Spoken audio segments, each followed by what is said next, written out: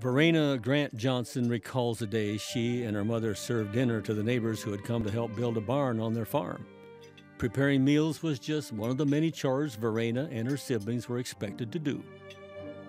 We had to work hard, and I think we instilled that in our children too. They all know how to work. And I don't begrudge it at all, because Mother and Dad were good to us, but they were strict, and we had to work. We had to do our chores, which was good.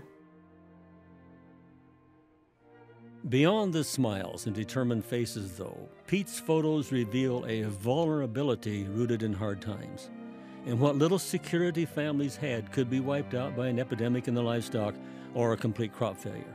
And they knew the Depression meant tough times, but then again, tough times were all many had really ever known.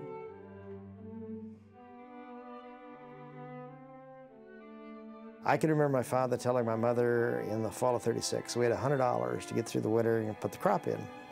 Now, we didn't buy a lot of inputs then. We didn't buy a lot of food, but they made it. You kind of think back and wonder how they managed to have enough vision, enough courage to get through those times. It was tough. It had been tough for a number of years.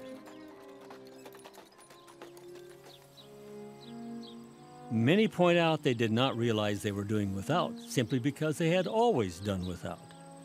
And even if they had felt a sense of urgency, looking for help from outside the farm was anything but second nature. After all, farms then were by and large self-sufficient. If families could grow their own fruits and vegetables and raise their own meat and plow their own fields, they could come up with homegrown solutions to Depression dilemmas too. There was pride in handling one's own affairs.